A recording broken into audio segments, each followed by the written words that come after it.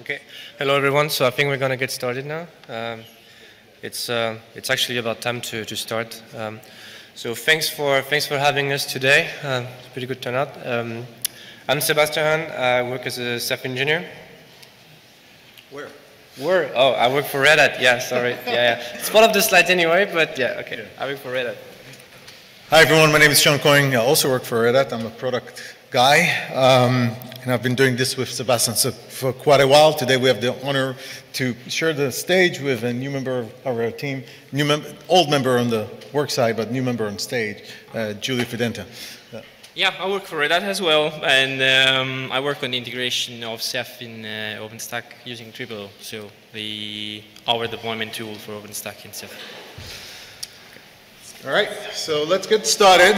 So I hope you like the pictures, but I think it basically tells the story. When we started OpenStack, and I'm proud to say that I'm one of the pioneers, probably at least in the storage aspect of OpenStack. This is my 11th summit, believe it or not. We have designed OpenStack to be an open source option of AWS, pretty much, right? Where we thought about the main data center. All right, I'll go back. So we designed OpenStack to be something like an open source version of AWS. We're looking at the main data centers to service our clouds, right? And the original design of OpenStack was not necessarily to go all the way to the edge. But here we are today in 2018, trying to do exactly this, right? And the reason is a lot of change. So we're going to try in the next 40 minutes not just show you what's happening in the current release of Stain, where we're putting the effort and investments as a community, but also where we're going after this summit and pretty much for the next several summits, right? Where is going to be a focus area to try to make it happen. So we'll start with a quick reality check, talk about some of the use case, talk about the landscape, talk about 5G and how it changed things. And then we'll go deeper to understand the edge factors. When we talk about edge, guess what? It's a heavy buzzword, heavy used, and it doesn't mean all the same times, all the things. So when we say edge, there's one thing to have an edge side and a far edge size, all the way down to the IoT device. And I can tell you right now, we're not looking at all of the edge use cases, right? We're very practical. We're going to talk about the distributed requirements of edge from the edge factors. 5G, by the way, comes by the standard with the distributed cloud out of the box. And then we're going to talk about where we are today. Sebastian's going to talk where we're done. Over the last years, we showed you what we can do together with co-locating Ceph and OpenStack together in a hyperconverged fashion. Today, what we'd like to do is to show you, as we push OpenStack to the far edge, what does it mean for storage, right? How can we get more, basically put storage in a box closer to the edge and still deal with the image synchronization, data availability, all that stuff, but with lower latency and lower footprint. Obviously, we're going to mention containers. We're going to talk about what we're doing at Stain release specifically, and then what's the roadmap, as I mentioned, for going forward. I want to start with some observation. We started this journey, as I mentioned, OpenStack looking at a cloud, right? But something that happens outside of our walls, open walls, should I say, is like we're getting smarter. And we're getting smarter every year in terms of our capability. In fact, next week on this stage, we're going to have Smart Countries Conference, right? So all of you guys are using smartphones, right? We're talking about smart countries already, and this is taking place in Europe, here in Berlin next week. And so it's not just the endpoint devices we're going to care about, it's like how they're going to connect it to the biggest story. If you want to go one layer down, smart cities. Believe it or not, one of the use cases of 5G's networks is smart cities. And if you go back to the way you got here today, cars. Our cars are getting smarter. At some point, they don't need us anymore, right? You can just enter a car with self-driven. We have AI, we have machine learning. It could do it all alone. We have a lot of companies investing now in this capability. As you know, my own car is a hybrid car that I have some of this functionality already. It can drive on its own. How many of you don't like to take a car to work and actually bike to work? Raise your hand, right? The green people. All right. Let's do a quick reality check. So we're talking about augmented reality capabilities. This is one of the uses that's coming our way, but we still want to take that journey. And this is the digital transformation journey, right? You heard the keynotes in the morning, some of the segments, like we had like digital bank, right?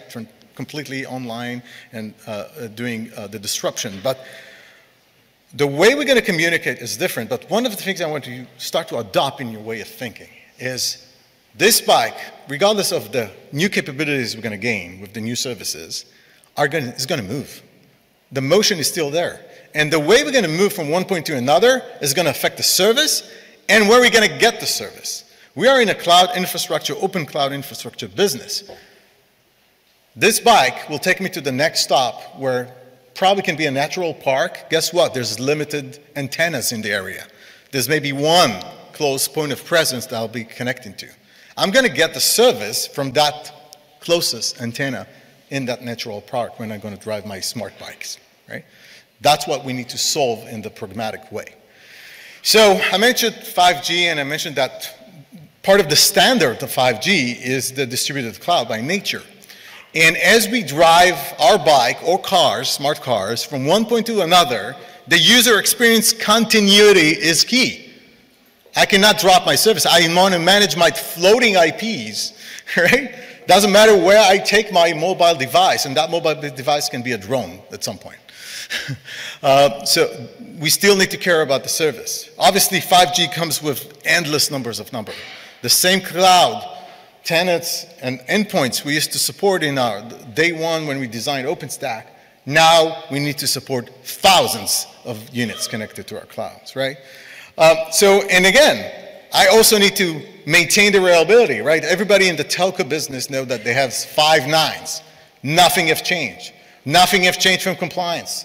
Nothing has changed from security. In fact, security is the worst one, right? Because at some point, if I have there's a Chick-fil-A use case, I'm not sure if you've seen that, right? You can have an edge box in every retail end.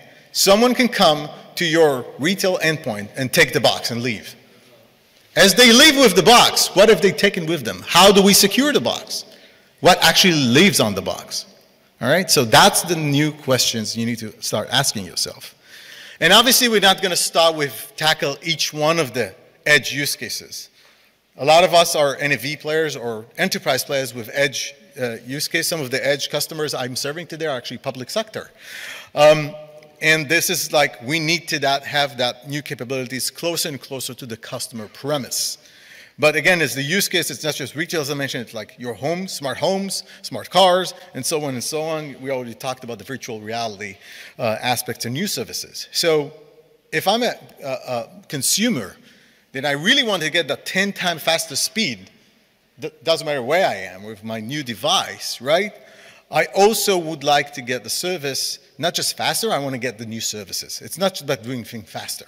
It's what actually unlocks with this new capabilities. IoT is around the corner with this new capabilities. And when we look at the edge, it comes with a lot of constraints. 5G specifically, like latency, right? The distance is less than 100 kilometers. This is what we're trying to solve, right? Bandwidth is limited. The resilience, I have to make it autonomous. As I said, that box may be disconnected from the network for hours, days, weeks, and suddenly pops up again in the network. How do I push new application updates to it? Over-the-air updates. How do I maintain the metadata, the new metadata of the images, and so on, all right? I mentioned the regulations that are not going anywhere, actually enforced at the edge. And obviously, I need a way to do the all day too, right? I need to do a way to do upgrade to the box, right? So nothing goes away from that requirements. One thing that I have alluded to is the scale, right? We're talking about 10 to 100 Ks of sites, and each one of them basically serving tens of nodes, right? And I'm going to visualize this for you. So one of the things I heard in previous session we had on the working edge, people have the assumption that we're providing services from the centralized site all the way down to the far edge. And I have to correct that misunderstanding. This is not what we're trying to do. What we are trying to do is actually provide you that service. If you're in the R8 edge block, right, I want you to get the service from the closest point of presence to you and not from R3, right, or C1 for that matter. So that's what we're trying to do. I need a way to deploy images, obviously from the centralized control plane to the edge boxes, but the service is actually much more limited.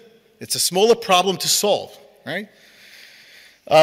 And this is another great visualization of what I just said. I'm not trying to take that one-to-one ratio that we had in the original data centers and apply it all the way down, because guess what? In the previous session, someone mentioned the I/O. I'm not going to push all that I/O down all the way to the far edge. There's no point, right? And when we talk about edge, there's basically 3 factors you need to bring in, right? The first one is deployment, and I mentioned all the day 2 that doesn't go away. It's actually get more complex. How do I do upgrades and updates of that edge? The form factors are not the same. As you've seen here, it's not the same edge form factor if I'm running on a provider premise, where we see edge cloud, central office. That can be a POC, a POP, point of presence, or if a branch office, and so on. And it's not endpoint, not the same endpoint as the end service. That can be like by the thousands and at some point millions of devices. So the third aspect is workloads, right? We heard that we're still serving legacy and traditional workloads in our cloud. Now we need to basically construct the same workloads, or at least strip them down, to be able to run at the edge. And I have a news flash for you guys. They're not the same. Some of them are cloud native. Some of them will only run Kubernetes at the edge, connected to our OpenStack cloud. Some of them will run bare metal only, or containers deployed over bare metal. They're not the same. So when we talk about the deployment, it actually connects to the workloads. What will dictate it is the workload. If the workload is stateless, then we're probably going to have a cache in that box with sometimes some of my customers talking about like 0.5 terabyte disk. That's it. So how many images you can have cached? And that's it. But guess what? The workload is stateless. If the edge box is dead, it doesn't matter, right? We have another one that provides a service. We're not trying to do DR between edge to edge, right? Our distribution model is from the point of presence to the edge. This is a great framework that the Arciano EdgeStack working group put together. And I really would like to adopt it into what we treat today, also when we talk about storage. So I would argue that OpenStack from day 1 was doing pretty much the cruiser, the large pods, and tricycle, the medium pods. This is something that all of you guys are doing today. Nothing new today, we can handle it today. When we talk about the first edge, right, use cases we're going to solve in OpenStack, we're talking basically unicycle pod and satellite. The last thing we're going to deal with is the rover, right? This is already think about the customer premise, thousands, hundreds of thousands of devices. When we talk about Ceph HyperConvergence, where do we need storage co-located at the box, right? The stateful application that needs that capabilities, where you want co-located. Now, I'm not sure if you know, but we already containerized OpenStack, right? OpenStack can be deployed as microservices today. We can already deploy Ceph containerized, so that we solve that problem. As we go to more closer to a distributed model, we need to do more of this. We need to co-locate as much as we can in a containerized fashion our deployment to solve that, right? Now, this is just a quick show of how the different use cases map to the deployment, right? So as I said, the natural core and regional core is stuff we do already today, right? Most of the public carriers, public providers in North America, for example, that use OpenStack, and the majority are using OpenStack, are already doing it today. What we're trying to address in the near future is what we call the distributed compute nodes. That's pretty much the first line we're going to do it, and it's going to tackle 2 of the boxes that I mentioned earlier, and that we're going to finish our talk going into the last one. So as we start to talk about the storage, we have a better understanding what the form factors, what the things we need to care about. I want to hand it over now to Sebastian to talk about what the meaning of basically of running Ceph at the edge. Thanks, Sean. So now we're going to dive into some architectural considerations. As Sean mentioned, as we move to the edge, there are really fundamental changes that will be applied on your platform. So we're going to go through some examples and what needs to be considered and what needs to be done in order to properly deploy to the edge. So well, first and foremost, I guess it's a given now, but we really have to start implementing hyperconverged infrastructures. So we have been talking about this for months and years now, and this has been like the real enabler for this kind of setups. For once you go to the edge, then since the requirements are really different from traditional platforms, there is no such thing as high performance, big computation workloads or things like this. So the way we deploy the storage, the way we configure it will be completely different. And then we have to do HCI. So basically HCI consists of collocating compute and storage resources on the same machine. So in this particular case, since again we don't really have any big performance constraints or requirements, then this gives us a better hardware utilization, which is a really nice thing to have. The type of applications that we will find when you go to the edge, well, it doesn't really require any performance again. So from the VNF, from all the things like caching, this will definitely happen on the edge. But these are really low ephemeral services that will be running. This is a little bit on the side, but it's also really handy to deploy this kind of infrastructure. Because if you want to do like a POC or pilot, then it's fairly minimal. So everything can be contained into a single box or in 3 boxes, depending on how small you want to get. But that's also really convenient to get your hands on the environment, the service APIs, to interact with them, to configure your applications with them, and also explore the different interfaces that are available once you go with that kind of stack. As a reminder, in this particular example, we are really focusing on Ceph, and Ceph again is a unified storage system that provides different interfaces to access your data. So that can be through object, block, or fast system. So again, that's a really good way to get your hands on the new technologies. If we dive a little bit into what a distributed compute node actually is, this is the typical representation of all the services that will be running on those distributed compute nodes. So again, you will find that we have compute resources, so all of your VMs, and the Ceph services and the OpenStack services, all of them are being containerized. So one of the major thing that is changing from the traditional way that we deploy OpenStack environments is that in this particular example, we have the mons that are also being, the mon and the managers are also running. So if not familiar with Ceph, the monitor is the brain of the cluster. The manager is responsible for gathering info and managing maps and storing them. And the OSDs are the object storage daemons, which are responsible for basically writing, reading, and replicating, healing the cluster. Typically, when we deploy OpenStack, we have the mons and the managers on the control plane because they are like services that are controlling Ceph. But in this particular example, because the pod is at the edge and the control plane is at a different location, then all of the Ceph cluster is being configured on that particular machine. Obviously, once you have this kind of setup, again, you have a better resource utilization. Everything is a container, so everything is being isolated through namespaces. And you basically get all the goodness of containers for performing upgrades and even rollback if necessary. So what does distributed HCI look like? So this is kind of a high-level diagram, but Julia will be diving on a more concrete diagram in a couple of slides. But typically, how that's going to be represented is that you have a centralized site where the control plane is running. So basically, the control plane represents all the services APIs. There is no storage being involved into this component. And then you have different sites which represent the edges, and these sites run the HCI nodes that we just discussed.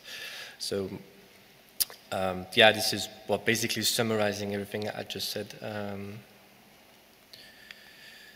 So one of the challenges that we will be facing when deploying this kind of infrastructure is that we have to find a way to distribute cloud images, because again, if we go back to this particular slide, the control plane is over here, but the storage and the compute reside on this side. So it's kind of a tough question because even though we have the control plane that is detached from the compute and storage resources, then we still want to have this ability to have cloud images being replicated across all the edges and not being necessarily centralized on the control plane, because remember when you boot a VM, then you have to, if you're far on the edge, then you have to fetch that image. Then there are things like latency, obviously, and that will be involved into the process, and this might take a while. So we had to we really had to think on put together a right design, but it's an initial step, and again, Julio will be diving a little bit more into this, but this is primarily one of the biggest challenges we have at the moment, is to be able to replicate images, or at least have them being available. So at the moment, we will continue to have glance images on the control plane, and these images will basically be fetched on the compute storage nodes, which is not necessarily the best thing, but because there are so many ways you could implement this. But at the moment, we don't really want to disrupt too much the way things are being implemented. So the original design would be to have images basically being stored. This is basically like this. Once we can get glance having multiple backends, so once we have that, we can go further, and with Ceph really be able to add images, point to a particular location which represents, in this case, an edge, and tell to glance, okay, this image is part of that that edge, and then replicate them through another way. But I'm diverging here. So.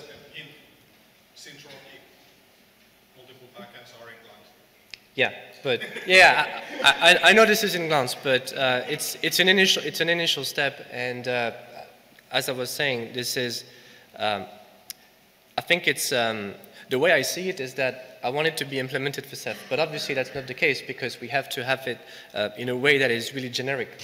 So not everyone is using Ceph, although I would love to see everyone using it, but at first, because the API is really generic, we have to implement this in a way that any particular backend could consume this the same way and have the same experience in the end. So that's a different way to put it, I guess.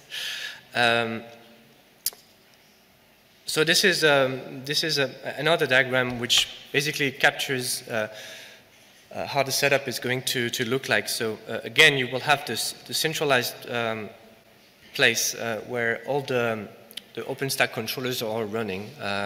Well, they typically come by 3. And then you have all the edges, the remote side.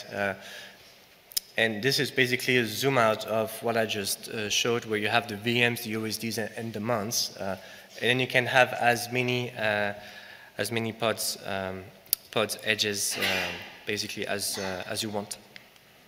But then I would like to hand it over to Julio, who will be telling us how to get there. What are the new challenges that we will be facing? What's the state of the integration? What are the working groups and discussions that are currently happening? Yeah. So I want to talk a bit about how these concepts are translated into TripleO and what's the current status of things, and a little bit about our ideas for the future. And I would like to start from what has been discussed before in another session from the Edge working group, because we are trying to join forces, obviously. And so the Edge computing group has a few use cases, one of which that the group mentioned was the mobile service for 5G use cases, and came up with a diagram about the idea of how the specific use case could be implemented with, with OpenStack. I would like to start from that diagram and also maybe compare with it and see how TripleO is approaching the same issue. And I will also use, or at least I will try to use, the same terminology which is in the Edge working group diagram, even though I'm probably more familiar with the TripleO terminology, but let's see. So this was the diagram that was proposed at the previous PTG, and it's split mainly in 3 layers, basing mostly on the scaling factor. So there are expectations that on the far edge sides you might have like something like 100 different deployments. In this, what's defined as the edge side, you might have something like 10 deployments, and all of them are federated mainly because of the authentication and because of the images in one main data center. Trying to match that with what is happening in TripleO,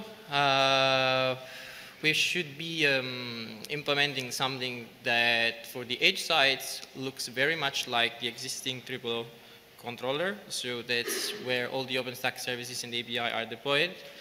And we should be implementing another, let's say, set of roles, which are defining what the far edge site is.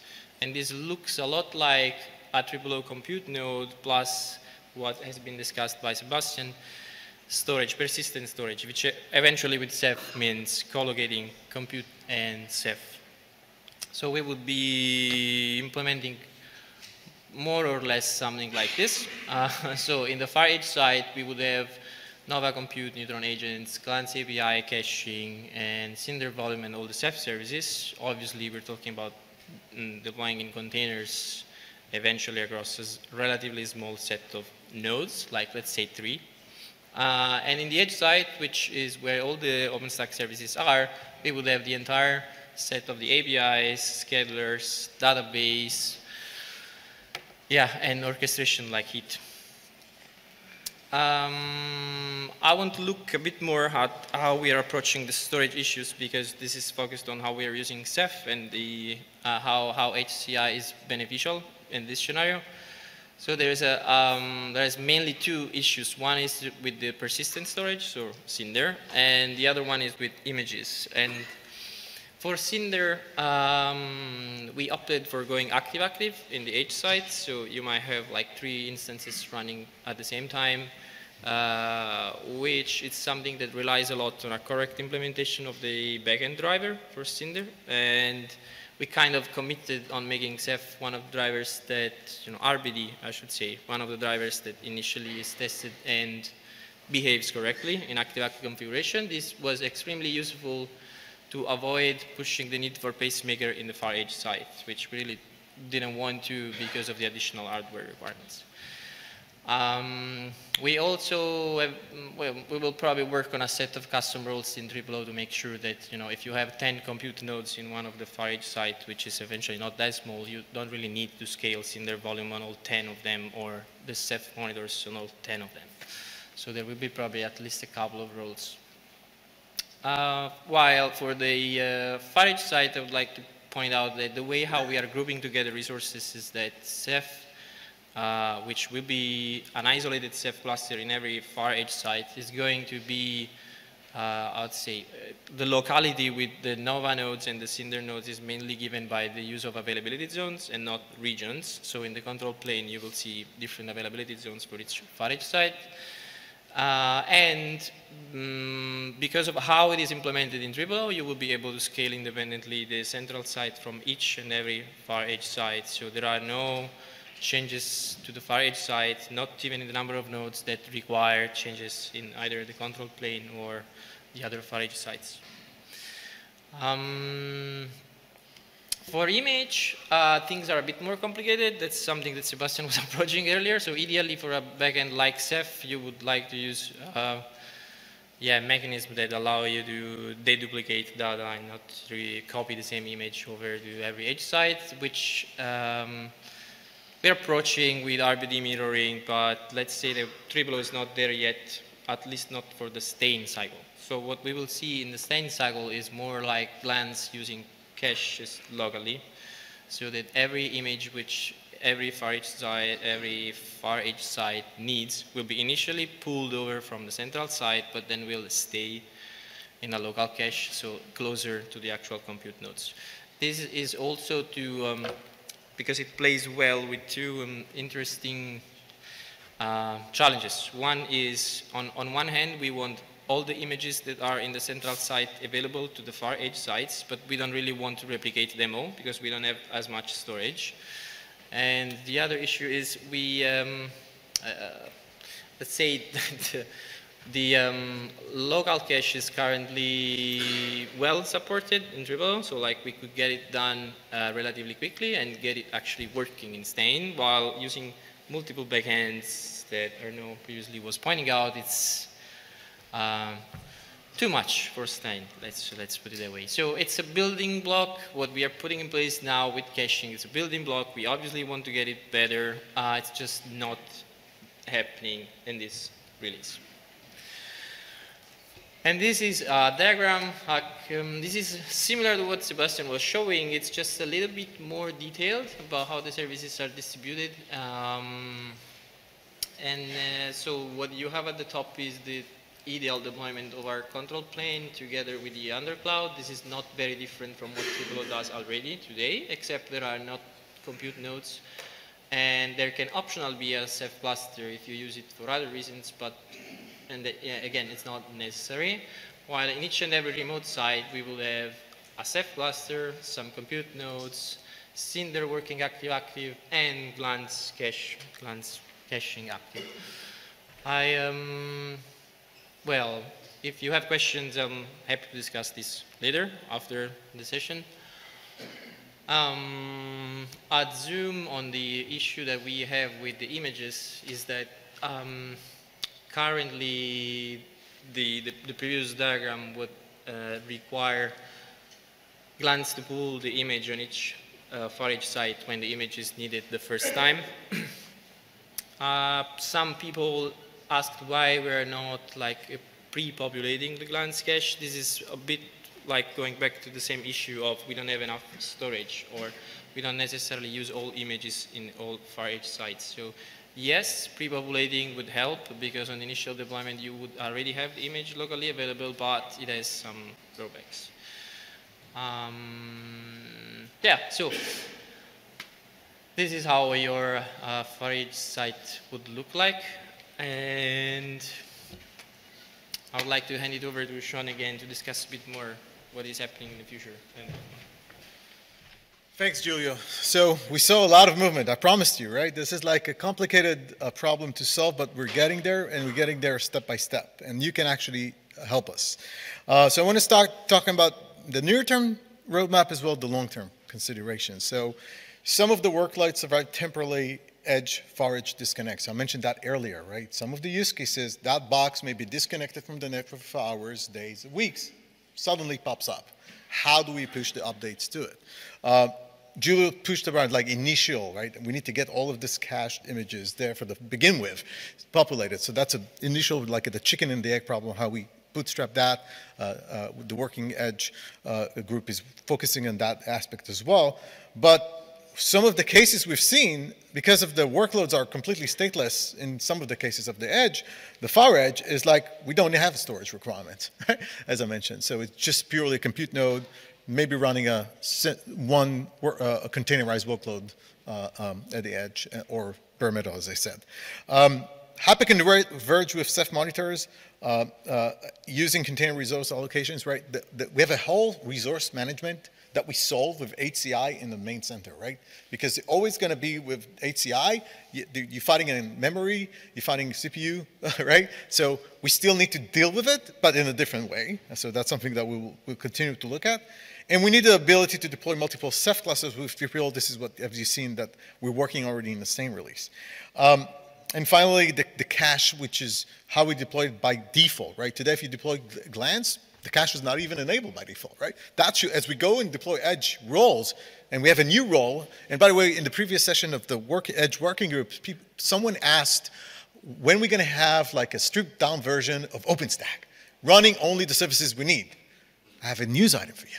That's what we're doing, right? If you've seen on the edge side, only that specific services that needs to be there, going to be there. We don't need the full-blown cloud at the edge. And finally, the glance image synchronization and replication mechanism. That's pretty much this diagram. We need to improve that way because that's going to be key for our workload delivery. At the end of the day, it's all about the workload, how we can refresh that new workload, metadata, and so on at the edge sites. So if I started earlier and showcase you where we focus on at, and the distributed HCI initial focus is at the unicycle, pod, and satellite. As we go deeper, we are going to address also the right side, which is the rover, right? This is the, think about the end remote side closest to the customer premises. But in order to get there, we need to go step by step, right? And going back to what I said earlier about the last one, right now with this distributed compute node model that Sebastian have showed, we focus on, we're solving the satellite, we're solving the unicycle footprints, but we also want to start dealing with the distributed rover, right? That can be deployed by the thousands and so on. And the objective is multiple standalone server deployed from a single location, right? Connected to a centralized size on demand and resynchronize the metadata, right? This can be a standalone server, maybe just one box, right? Let's put it on the table. With compute, sometimes with storage or without. Not all of the workloads require like stateless, stateful, and state. And obviously the limitations. AJ is a consideration, but in some cases, the way we're going to design the edge services, I really don't care if that single box dies, right? Because I have other ones to take care of the service. The key point, what I said earlier when I showed you the goal of edge, I want to maintain, as I move with my mobile device, maintain the service. The experience should be what I care about, right? And that's what we're trying to achieve with every one of these footprints. So, to summarize, OpenStack at the edge, we have more than one deployment. It's not one edge that we care about. And obviously, we already figured out to deploy large clusters. We've been doing it quite successfully over the years. Now we're looking at close edge, distributed node, and finally we're going to get to the standalone use cases, which is like one box, right? And I can tell you that our ecosystem hardware providers are actually building new boxes now. So don't think about your regular pizza boxes, one use servers anymore. There are we're going to talk about stripped down OpenStack, stripped down hardware as well for that use cases. So that overall transformation is happening now, and the good news, you can be part of it, right? That's the key takeaways. We're taking gradual steps. It's the first step we're taking, but it's happening now. So if you want to join us, the Edge Working Group is where. We have IRC, obviously channel, mailing lists, and so on. You can follow up us at any one of the specs that we just touched upon today. This is not science fiction. We're actually working on this. And the good news, we started this already at the Stain PTG, the gathering, and the Etherpads are amazing. So the reason I put it there, because you hear all the voices in the room, and they're not still consistent. But what's going to happen if every PTG we're going to go forward, we're going to get consolidation, and we're going to get prioritization, what we can do next, right? And that's what it's all about. And I want to take the opportunity to thank you for coming and open the bar for questions. And I want to invite again my two distinguished colleagues, Julian, Sebastian. Yeah, thanks for having us today. Thanks. All right, please use the microphone if you have any questions. I think we have like 5 minutes. Yeah, 5 minutes. Yeah. So in your last slide, you had 2 control planes, the main cloud. Yeah. So you had a control plane in site A and in site B. Is there a plan for synchronization, or are those sites always going to be monolithic? So I have another slide in my backup slide, but I took it off specifically that deals exactly with this. One of the use cases we have is a centralized control plane with 2 control planes, right? The reason I didn't put it intentionally, we're not there yet, right? So we still have to solve the initial use cases before we go deeper to because it's a different set of problems. But it doesn't mean we don't think about it, right? The point I was making about the edge, the PTG, we list all the requirements there, but we need to start somewhere. This is, I would call the advanced use case already. But it's not something we prioritize to start with. Yeah. No, I agree with your roadmap. Start small and work out. It's good. Thank you. Any additional questions?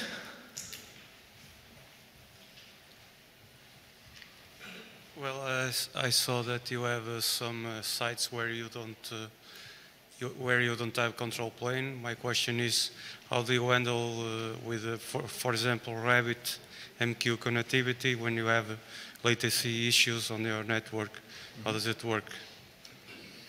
Yeah, so it doesn't. The existing workload remains up because it's not affected by disconnects. But yeah, the cloud is not overable, I'd say. You cannot really go and create a new workload on a cloud which is disconnected anyway.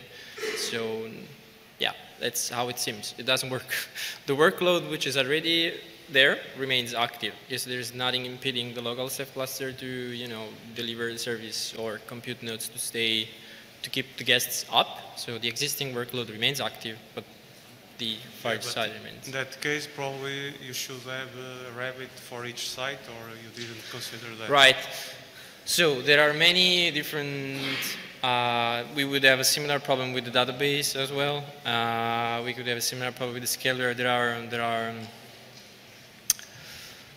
Let's say there are pros and cons to every different solution. And one of the requirements that we had, that we really wanted to, you know, not need to deploy pacemaker in the far side. So for the database, that would be impossible.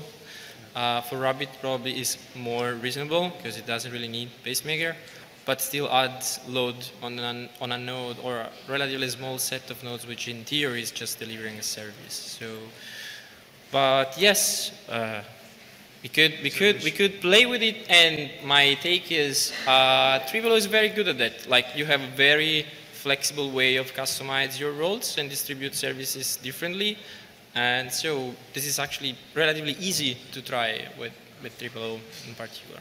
Okay, thanks. Last question.